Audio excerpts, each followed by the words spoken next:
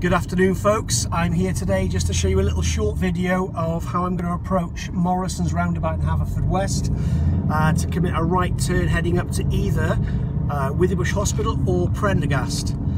You'll note as I'm coming past the multi-storey car park, I'm already in the right hand lane, which is basically myself planning to approach in the right hand lane because it's definitely a right hand turn.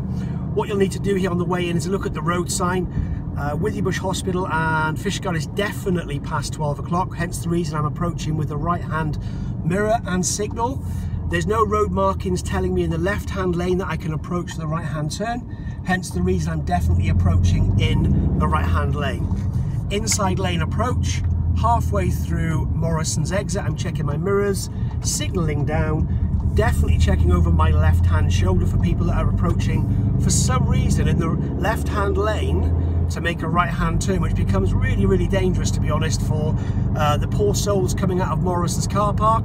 It's a bit of a Russian roulette move for the people coming out of the car park because they don't actually know where you're going. So please folks, if you are approaching Morrisons roundabout to take a right turn to Withybush or Fishguard or Prendergast, please approach in the right hand lane with the right hand signal and indicate to leave halfway through the exit before the one you wish to take.